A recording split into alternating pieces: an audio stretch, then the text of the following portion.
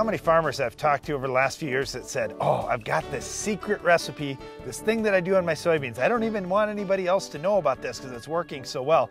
I'm putting on a fungicide and I'm also putting insecticide on at the same time. And man, I'm getting some good yield response from that.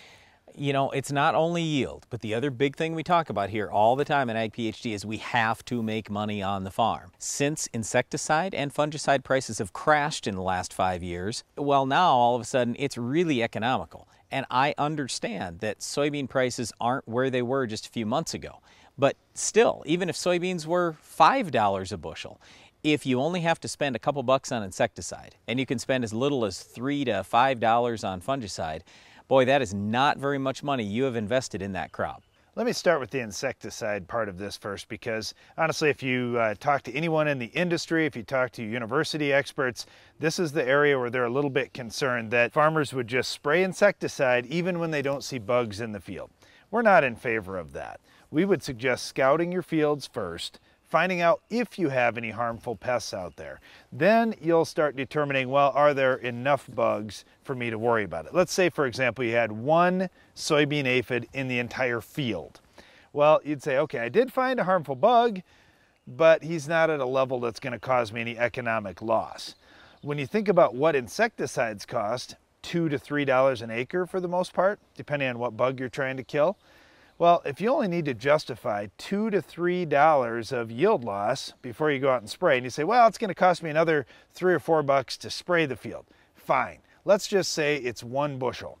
If you could get 1 bushel more soybeans, it's going to pay you at least a 2 to 1 return on your investment. That doesn't take many bugs out there, but it does take some. So you want to scout and make sure you've got a harmful bug out there that you need to control, or a combination of several harmful bugs. Then it's worth putting the insecticide in. That was where I was going next, because we've been out in our fields this year. For example, normally we're looking for aphids and bean leaf beetles. Well, guess what? This year we've seen grasshoppers, we've seen stink bugs, we have also seen Japanese beetles. So some insects that we don't normally see.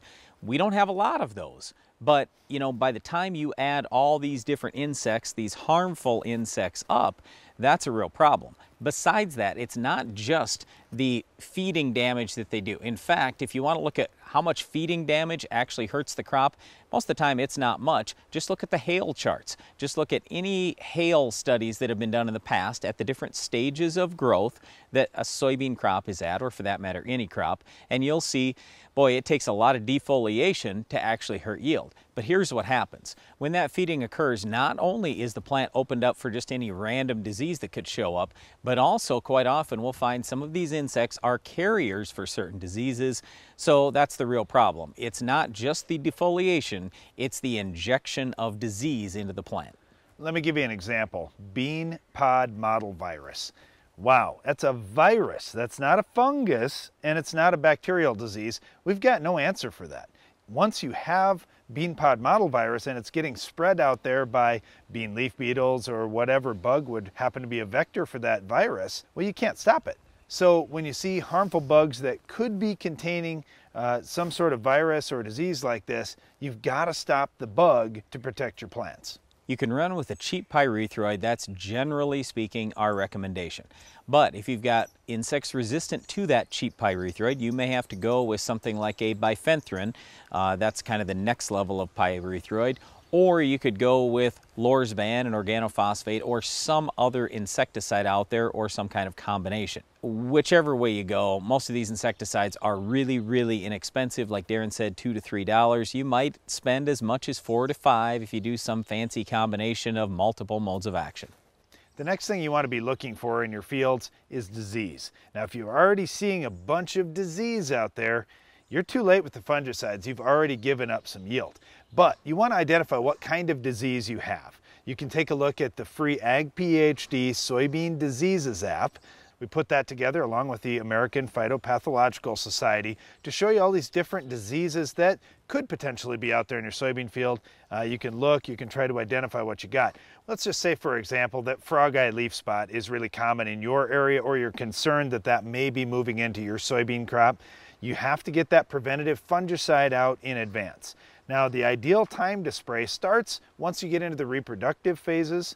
So R1, first flower, is the time where your soybeans are really under a lot of stress and they're more susceptible to these types of fungal pathogens moving in. Now, you're going to spray a fungicide and think, all right, I'm good now, right? Keep in mind that fungicide only protects the tissue that you sprayed it on. So if you have new growth, new trifoliates, these types of things, they're unprotected and you'll have to be coming back every couple of weeks if you have a lot of disease pressure in your area. Darren mentioned spraying early, spraying at the beginning of reproductive stages, spraying preventatively. All those things are great, but here we are late in the season. So the question is it still worth it to spray fungicide? Well, in many areas of the country, I know certainly in our farm, we have been exceptionally wet. We have a tremendous amount of dew every single morning. There absolutely is going to be a lot of disease out there this year. So yes, we already did our early treatments, but you know what? We're coming back again. We need it again. We also talk about, hey, when the crop is small, you can sometimes get by with lower rates. If the crop is really big, especially here over the next few weeks, if we're talking about a really big crop, you're probably going to have to run full rate, so you might spend a little bit more money. Also, we would ask you to consider using multiple modes of action. Now, there are several that are inexpensive. You can also go with more of a Cadillac program. It just depends on what you want to do. So I can think of a number of different products that I would consider here kind of at the top end, like let's say it's Preaxor or Trivapro, Stratego Yield, a bunch of really good ones. You also could take some generic products and mix those together to have 2 or 3 modes of action. But the key thing here is we just want you to take a look at what do I have for potential on my farm in terms of yield and also in terms of disease. If you're saying, hey, I've got good yield potential, I have a lot of moisture, I very well could have disease, it's probably going to be worthwhile to spray fungicide. When you do that, if you have almost any bugs out there, you're already making the trip across the field. So all we're saying is insecticide, if it's only $2 or $3, you don't have to have many bugs to spray. And I can just tell you on our farm, almost every year for the last 15 years, we've used fungicide and insecticide and had great results, and a lot of people around the country have as well. While you're out scouting your fields, you may notice our Weed of the Week. Can you identify this week's weed?